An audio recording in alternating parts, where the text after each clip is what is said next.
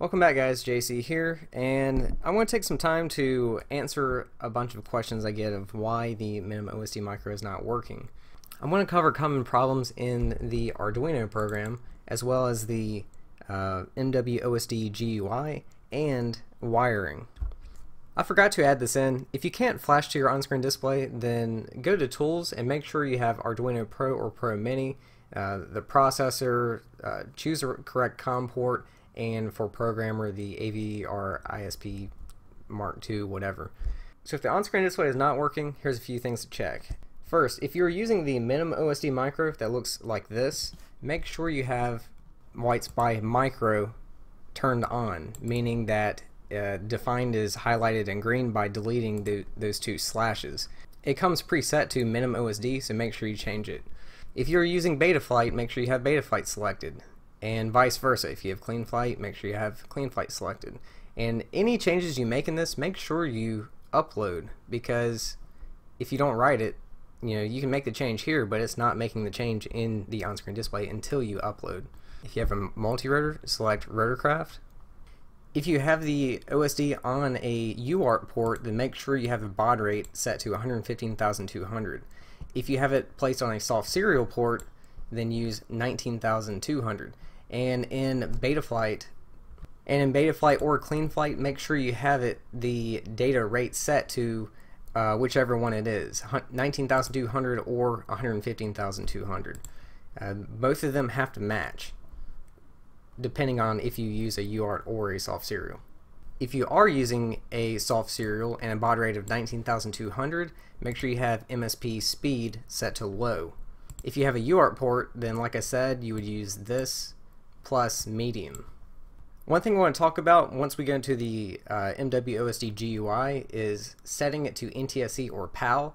Now, one thing to take note of is it says if you disable this, which this is the default, you don't have to, I didn't disable it, it comes this way, but it says if it's disabled, it will auto detect camera type PAL or Ntsc.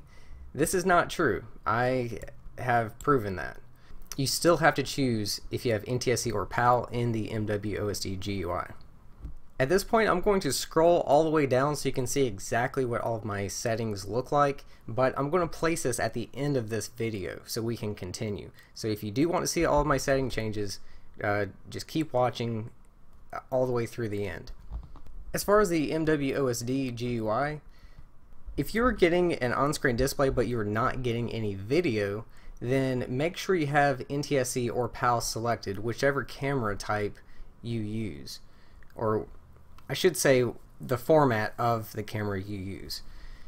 For example, this comes preset to Ntsc, but a lot of my cameras use PAL. I am not going to get video until I switch this to PAL and then remember to write.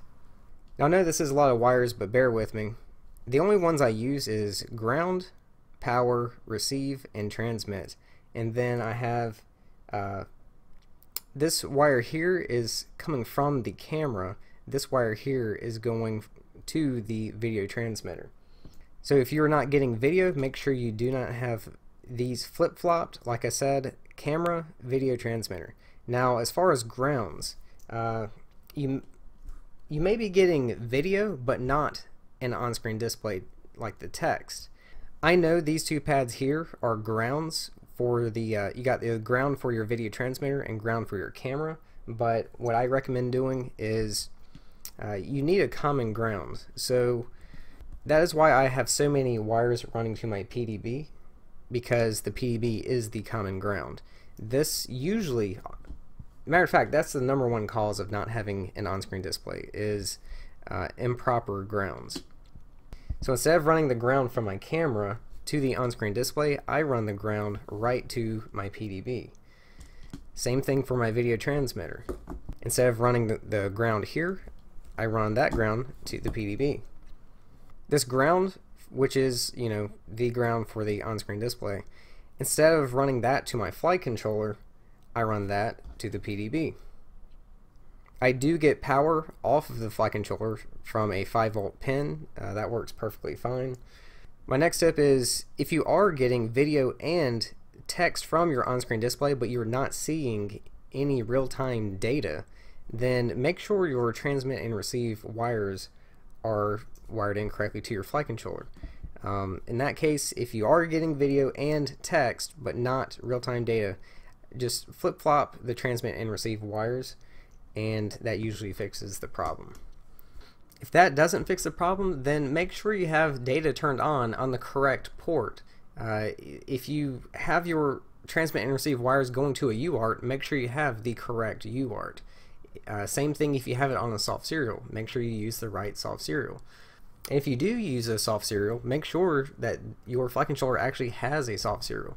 I've run into some flight controllers that says they have a soft serial, but they actually don't. And also, like I said, make sure you have the correct baud rate selected. And the baud rate from here has to match what baud rate you flashed in the Arduino software. As promised, here is all of my Arduino settings. The only thing that may be different from mine to yours is if you're using Betaflight or CleanFlight. Also, I have mine set to be on a soft serial, so you might want to choose a different baud rate. The 115,200 is up to you. And the serial speed is going to be either low or medium. Other than that, everything else is going to work. Pretty much everything else is just the defaults. That's really the only things that change. And as for my final tips, it could just be that the Minim OSD Micro is bad. These things do pop very often. In fact, I've gone through probably 4 or 5 of them over the last year. Also, it could be your camera or video transmitter. In that case, I would try swapping out a different camera and video transmitter. That's usually the first thing I do if it's not working, just to see or eliminate the variables. But that's going to wrap it up for this video. If you haven't seen my Minim OSD Micro playlist, look in the description below for those other helpful videos, and I will see you there.